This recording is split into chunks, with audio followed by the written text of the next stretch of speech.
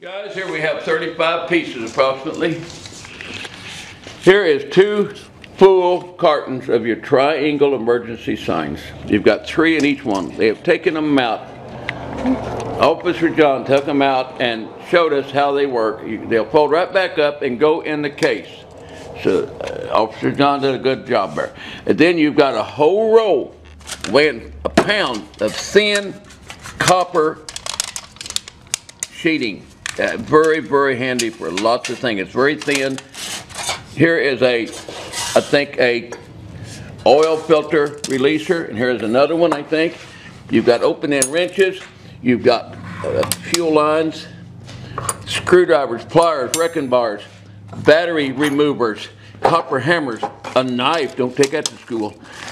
You've got brass couplings, more brass couplings. You've got another big piece of brass. You've got a big pair of pliers. You've got 2 things to hold your things together when you put them in the engine, your cylinders. I don't think it's ever been used. It's a Chelsea PTO cable. You've got 5 grinding wheels. They're dirty, but they look like they're very usable. They're made by Ridgid. You got a thing here to put on your bush hogs nut, put your owner's manuals. You got screws.